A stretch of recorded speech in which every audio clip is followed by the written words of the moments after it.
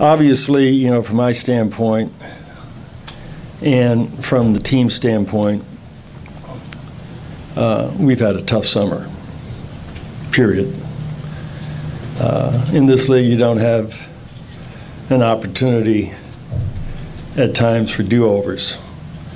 And when you get a chance to win, as we have had in the past, 2006, 11, and 12, when you get a chance to win, you got to win. And when you get an opportunity this summer to do something that you could have done, you didn't do it, you didn't do it. What happened with Dwyane floored me. And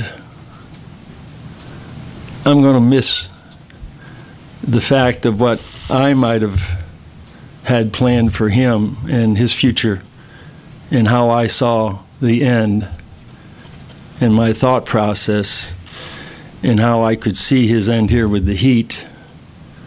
You are what you think and you are your thoughts, and it's my responsibility to sort of make that happen.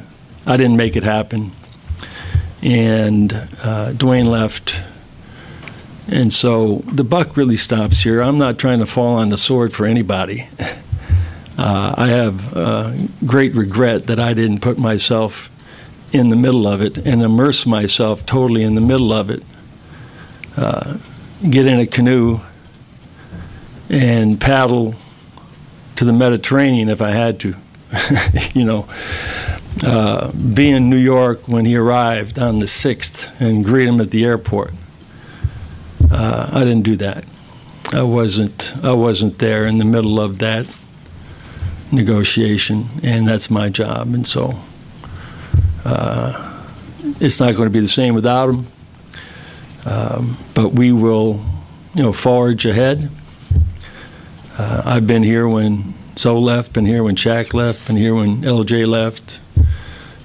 Brian Grant, Eddie Jones, but Dwyane is unique. And as I think Mike and our marketing department, have done such a great job, there'll always be a key under the mat. I just hope it doesn't get too rusty, that's all, from that standpoint, and I'm going to miss him.